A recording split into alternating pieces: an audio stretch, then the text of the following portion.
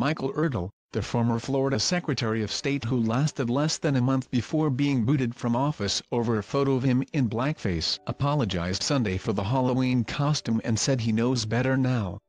"I did something stupid 14 years ago which presented someone from my past with an opportunity for revenge," Ertel wrote in a Facebook post, according to the Tallahassee Democrat advertisement. "But the opportunity wasn't just for them. Because, while public revenge may be sweet for them, my private redemption, new family and blessed life have been sweeter." Ertel did not specify who he believes leaked the image. Florida's Secretary of State resigns after photos of him in blackface emerged in late January. The Democrat published photos of Ertel in blackface at a 2005 Halloween party wearing fake breasts, a New Orleans Saints bandana and a shirt that read "Katrina Victim." Ertel resigned on January.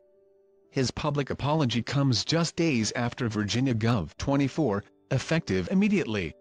Ralph Northam found himself embroiled in a scandal after his medical school yearbook page, which included a photo of a man in blackface and another in a KKK robe, became public. Northam initially apologized for the photo, then claimed he was not in the picture at all. He has refused to resign, despite almost unanimous pleas to step down. Halloween Michael Ertel,